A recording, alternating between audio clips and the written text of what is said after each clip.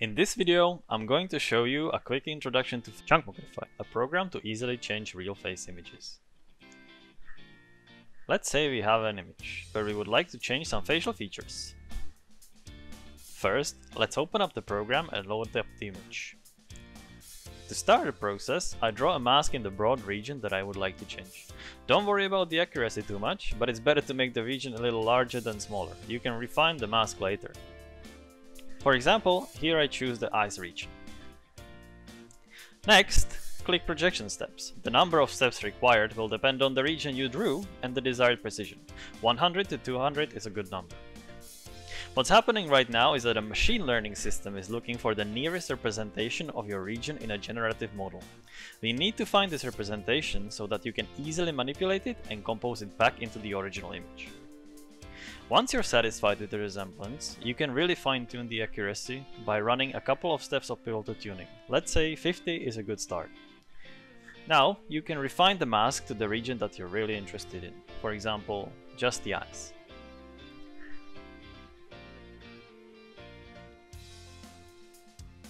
And now we can start playing with the image. First, let's enhance the eyelash makeup a bit. As I drag the slider, you can see the image change in real time. Dragging the slider to the left or right will change the amount of makeup added. Next, we can for example make her look more to the left. So let's add another edit and select the gaze editor. And again, by dragging the slider to the left or right, I can make her look left or right. Okay, that looks good. Okay, so maybe we can play with the eyebrows a little bit as well. Change the position a bit or make them thicker or thinner.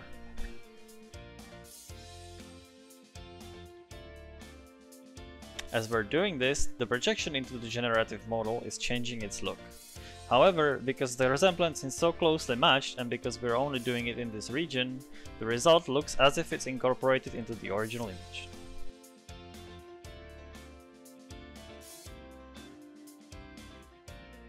Finally, we can refine the mask so that the edit better composes into the original image. As you can see, it can require a bit of tweaking, but the result looks natural. Don't forget to select blended output mode for the best result.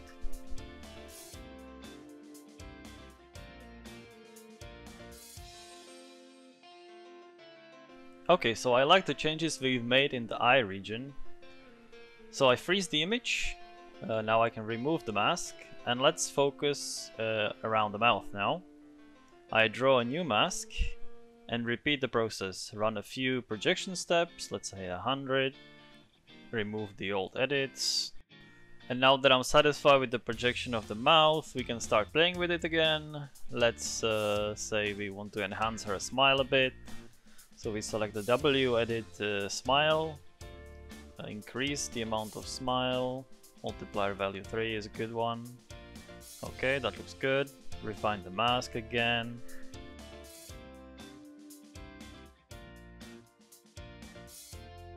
Okay, good. Looks good like this. And let's start adding more edits. Let's maybe add a little bit of lipstick. Make her mouth a little redder. Okay. Let's see what else we can get. Maybe with the other direction. Okay, yeah, I think it looks best with some more lipstick. Yeah, that looks good. Okay, now that we've seen that, let's go for something a bit more challenging. Let's say I want to change how her hair looks a bit. So let's draw a mask again. And run a few steps of projection. Same thing as before. Can refine the mask. Alright, that's okay. Now this doesn't do much, so let's change the hair color of the added region. Make it more blonde. Yeah, that looks good. And refine the mask again so that it is more spread throughout her hair. Yeah, alright, I think I'm pretty satisfied with that.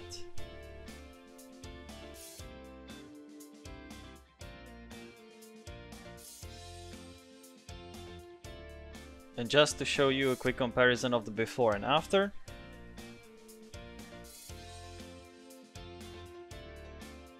And that's pretty much it about the basic usage. Thank you for watching the video and see you next time.